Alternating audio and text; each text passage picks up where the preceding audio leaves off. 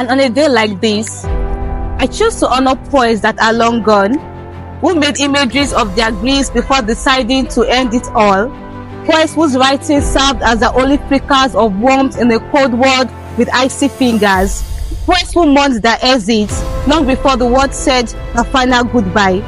When a poet writes out of their emptiness, can the lines be called blank verses? When a poet pens their pains into a suicide note, can that be called an obituary draft? And today as well, I choose to honor poets who have found the light, battled depression, conquered suicide, used their limitations as pedestals to greater eyes, men whose works now serve as an inspiration to many, whose lines are resilient chants on the lips of those finding reasons to live again.